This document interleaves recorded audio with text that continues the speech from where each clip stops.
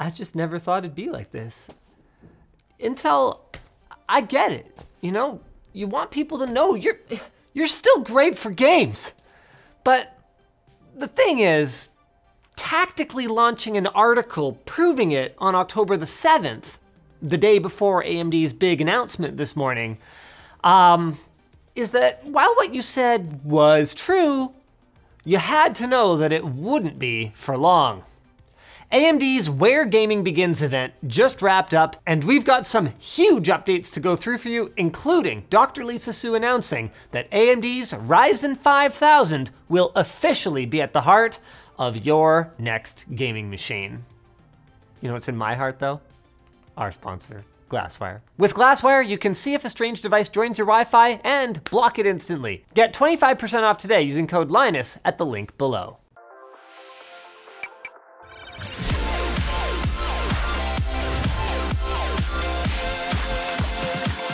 AMD's been on a steady upward trajectory in the Steam hardware survey for the last few years, and they recently cracked market share of more than a quarter of all PCs running Steam, which, like, if you're a PC gamer, you've probably got Steam installed. That is a huge number, and it's gonna get bigger. We knew that AMD would be announcing next-gen Ryzen 5000 series processors based on their Zen 3 architecture, but we thought it was going to be the evolutionary. This?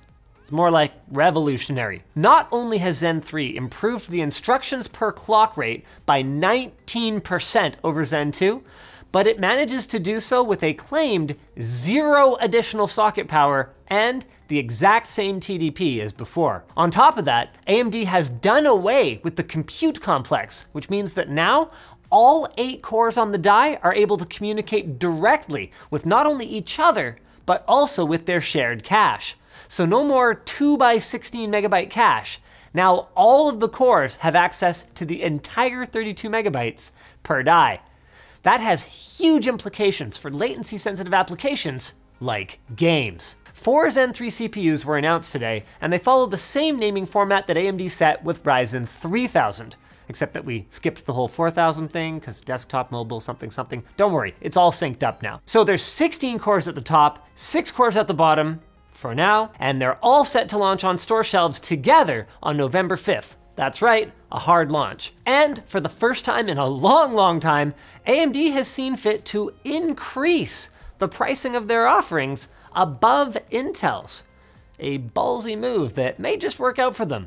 Honestly, I'm not even mad as long as they pour that extra cash into R&D and keep PC gaming's traditional cycle of excitement followed shortly by buyer's remorse well and alive. One disappointment is that AMD still hasn't managed to cross that magical 5 gigahertz milestone, but boost clocks are creeping upward, with 4.6 gigahertz being the slowest of the bunch, and when you combine that with the arguably more important, massive per clock performance improvements, you've got a recipe for speed. Based on the slides that AMD showed off, we're expecting gamers to see anywhere from a 20 to 50% improvement in performance over Ryzen 3000. And with numbers like that, AMD should roughly match Intel as a worst case, or even beat them by up to 20%. I mean, CSGO used to be an Intel stronghold. Now, more like a flaccid hold. AMD is now also claiming that 1v1, so this is with just a single core working, they can beat Intel by nearly 90 points in Cinebench. And like, they already had a pretty big lead in productivity applications thanks to their higher core counts at pretty much every price point. Furthermore, they're claiming that the Ryzen 9 5950X, so that's the 16 core, should beat Intel's Core i9 for CAD for the first time, as well as pulling off nearly 60% more performance in V-Ray. It's important to remember, guys, though, that there's not really an Intel equivalent chip to the 5950X, at least on the consumer desktop, so we'd like to see the 5900X in those workloads too. And we will. Make sure you're subscribed because Anthony's gonna be very, very busy working on our review for these products. Better stock up on sweatbands and water bottles there, Anthony. LTTstore.com, baby. Now, I know that matching Intel's gaming performance might not seem like that big of a deal to some of you out there, but it is. AMD fans and fans of competition in the CPU space in general have been salivating for over 3 years now, watching AMD's trajectory versus Intel's trajectory, waiting for them to meet so that's right, it was gonna happen eventually. AMD would end up on top again. I mean, how long's it been? Core 2, 14 years? Like, I kinda need a moment here. Guys, this is what AMD was talking about when they called Ryzen disruptive. This is industry changing. And you might think that I'm being hyperbolic here, so why don't we change gears and talk about Intel for a moment. 10th gen core is still using Intel's, to put it gently, tried and tested 14 nanometer process, which, to be fair to Intel, does have better density than most competing 10 nanometer processes. But the problem is that TSMC's 7 nanometer process that AMD is using is roughly as dense as Intel's 10 nanometer, which Intel is already shipping in laptops, so, you might think Intel should be able to dust themselves off with the upcoming 11th gen core series, codenamed Rocket Lake, and come charging back into the fight, right? Maybe. Thing is, Intel's gonna need to pull a serious rabbit out of their hat at this point, because they've thrown every engineering solution at this problem, up to and including actually shaving down the physical thickness of their CPU dies to improve thermal conductivity so they can squeeze out a little bit more performance. And making matters worse, Rocket Lake is rumored to be yet another 14 nanometer CPU. Although it's also rumored to be based on the same core architecture as Tiger Lake, just embiggened, which means we may see a die area increase and consequently a power and thermal output increase. What's that gonna mean?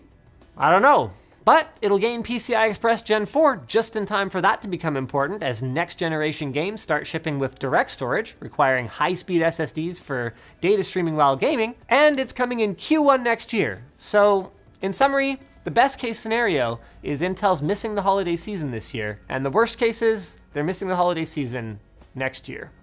So how is AMD able to pull off these kinds of gains? They tell us that thanks to their chiplet process, they're able to run development on future CPUs in parallel. And with Zen 3, they're exemplifying that by simply plonking the new dies onto the same packages that Zen 2 used, complete with the same I/O die as before. That also means that Zen 3 is gonna drop right into a 500 series motherboard running the BIOS that you may very well already have installed on your board. Crazy, right? Although you will wanna update to the latest when you get a chance for the best results. As for the rest of the backwards compatibility story, 300 series motherboard owners will need to upgrade to a new board, but 400 series owners can expect a BIOS update in January to enable support for the new CPUs. Now, AMD tells us that overclocking is going to be similar to what we're used to right now, with memory being the primary focus, but they gave us a little tease by saying, and I quote, "It will be a breeze to set a variety of world records of your choosing." What a terrifying thought for anyone who's wearing an Intel badge at work right now. This is kind of like the old days, when by the time game consoles got through their development process and launched, they had already been outstripped because PC technology was going so fast.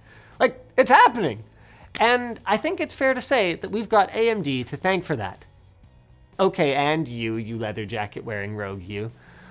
But don't get comfortable. AMD's CPU Day also included a sneak peek at the expected performance of Big Navi, showing their upcoming GPU roughly in line with the RTX 3080. That means, if it's true, AMD's GPU division has disappointed me many a time, it may actually be possible to run a fully Team Red gaming rig on the high end again with a straight face. Like this. Again, we'll have to wait and see what the real world numbers look like, but so far, AMD's probably feeling pretty confident right about now, and it definitely helps on that front that NVIDIA had their foot off the accelerator for a generation with the RTX 2000 series. As for when you can get your hands on this exciting new tech, November 5th is the date to watch.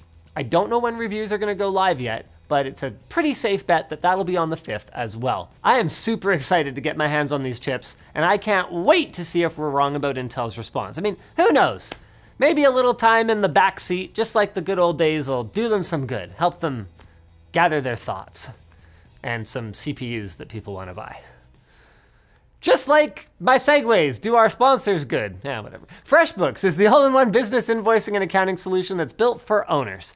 It's designed to be simple and intuitive so you spend less time on paperwork and more time making money. You can automate tasks like invoicing, organizing expenses, tracking time, and following up, and you can accept credit card and ACH payments right on invoices to get paid up to 2 times faster. The best part is that everything is stored in the cloud, so you can switch from the PC to your mobile device with ease. Pricing starts at just $15 a month, with their $25 a month tier handling up to 50 billable clients. So don't wait, get 50% off your first 3 months of FreshBooks when you sign up for a paid plan at freshbooks.com/tech tips. Thanks for watching, guys. If you're looking for more Zen-related content, go check out our video on Clock Tuner for Ryzen by Winusmus. It won't get you a Zen 3 for free, but it'll make your Zen 2 perform better. Every little bit counts.